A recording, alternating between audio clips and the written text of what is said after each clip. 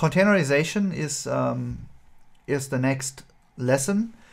I mean, you can see the table of contents here on the left side. The tutorial, by the way, is not finished yet. So, for example, the last chapter here is called Jobs, but I'm already working on a stateful set chapter, and I'm also not sure how long it will take to go through these chapters. And if I find out that that we are too fast in processing the content, I will add more content. So the tutorial will be updated regularly, append only. At least that's the plan. So if you walk top down, you should be fine, even if I keep adding content at the tail.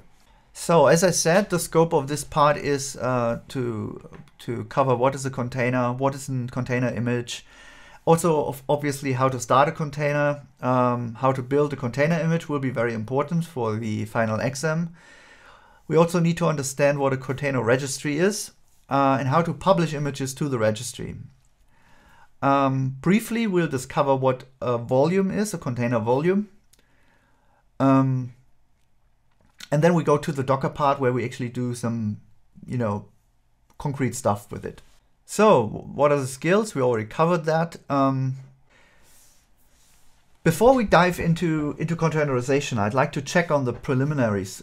So the things that you may know or may not know. So I will ask questions. So direct question. Do you know what a virtual machine is? Have you ever done something with a virtual machine so far? Yes. What did you do with virtual machines? Different stuff. I used them in private stuff to try out different operating systems, or I used them in the managed services department to build customer systems. Yeah.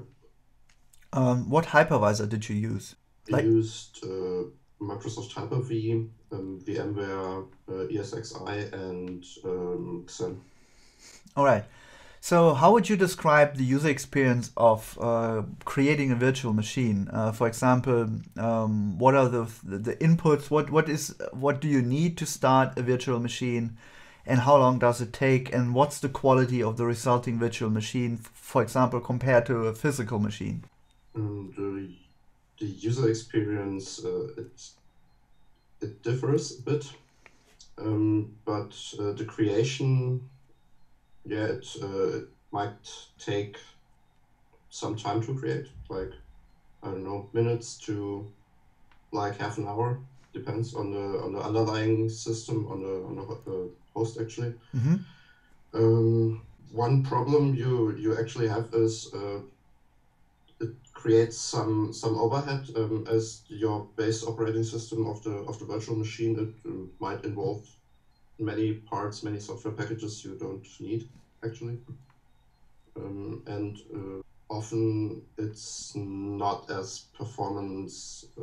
The performance is not as good as you might expect. Yes. So if you're using VMware, for example, then I'm not really sure whether VMware is para-virtualized or fully virtualized, but the virtualization basically means that a few of the hardware components are virtualized.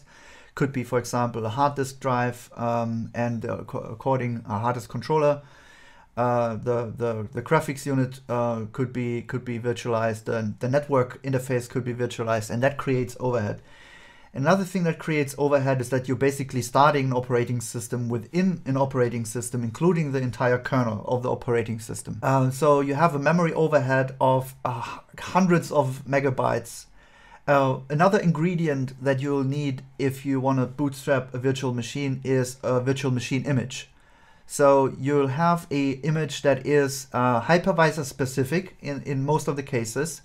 So for example, VMware has its own virtual machine image. If you're using Amazon EC2, you'll have an AMI image. If you use an OpenStack image, you'll have different container images. You could use an AMI, but I think OpenStack also supports different other formats depending on which hypervisor you use.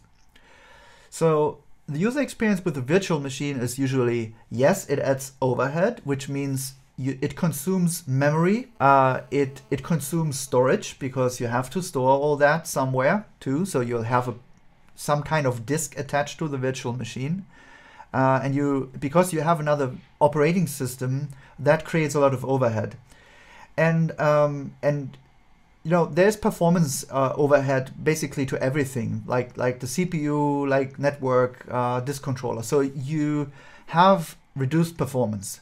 However, depending on the way the virtualization works, you'll have a pretty good isolation. That means that if you do not overcommit your hardware, two virtual machines collocated on the same physical machine, they won't see each other in terms of degrading performance.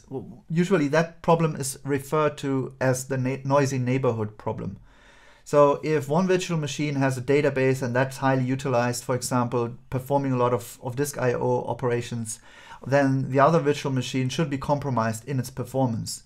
And without overcommitment with a good hypervisor, you can do that pretty well. It's not perfect, but you can do that pretty well. Starting virtual machine takes minutes at least. It could be 10 minutes, could be 15 minutes. Also, the question is, where does the container image come from? Do you have to download that? Do you count that to the start time? But that's about the user experience you'll have. I have another question. So you create a virtual machine. You boot an operating system. You start a database, and you write data to the database. And then you turn off the virtual machine and you turn it back on. Does it still have your data? It depends, I guess. I can turn it off and turn it on in the pristine state again, or I can turn it off where it saves its state, and when I turn it back on, it has all the data still available. Yeah, I get your point. Let's split that question into two parts.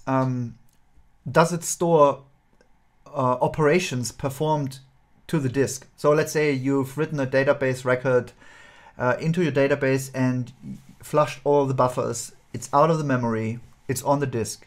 You shut down the virtual machine. You restart the virtual machine. Is your data still there?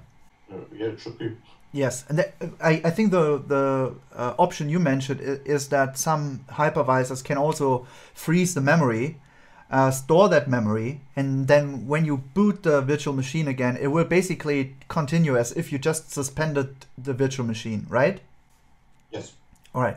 Yeah, I was not referring to that. I was referring to having a persistent volume as part of the virtual machine, and that if you write something to that disk, it will be still there if you restart the virtual machine, because this is very, very intuitive and people will assume that this is always the case.